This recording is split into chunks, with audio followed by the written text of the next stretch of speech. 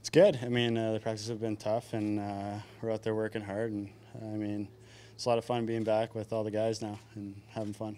Does it feel any different going into camp? Obviously, had the great season last year, but coming in this year, knowing that you guys are one of the teams that other teams are going to have circled on the calendar, you're going to get everybody's best every night. Yeah, I think last year we definitely had a really good year, and we won the President's Trophy. But I mean, it wasn't the result we wanted. But again, this year we have a lot of whole new faces and just a bunch of new guys, different atmosphere, different characters coming in, and it's every year is different. And this year we're going to be our own group and kind of find our own way. One of those new faces has been Balsers. You've been playing with him a bit on that top line. Just initial impressions of him and his game.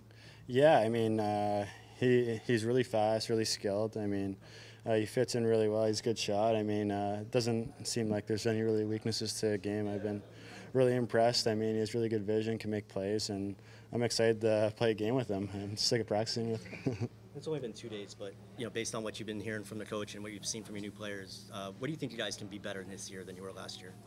Yeah, I think just a little bit structure in the D zone, and just a little more attention to detail. I mean, I think last year we got into a little bit kind of high-flying games, run and gun, and I think to win in playoffs we need to be a little more structured and a little more detailed in the D zone, and just changing the way we play while kind of not taking away what we're good at, kind of thing. Is the confidence level still just where it was last year in terms, picking up points and going to the playoffs, that kind of thing?